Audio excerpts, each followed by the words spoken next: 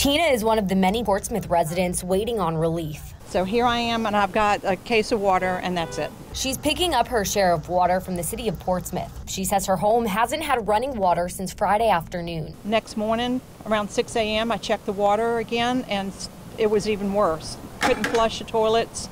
You know, trickle, trickle, trickle of water coming out. News 3 went to the Lynn Shores and Merrimack Point neighborhoods to see for ourselves and then turned to the city for answers. A spokesperson for Portsmouth told us that they identified the problem and trapped air was impeding water delivery to the area. They say crews have been working around the clock, opening hydrants and valves to bleed the air and restore normal service.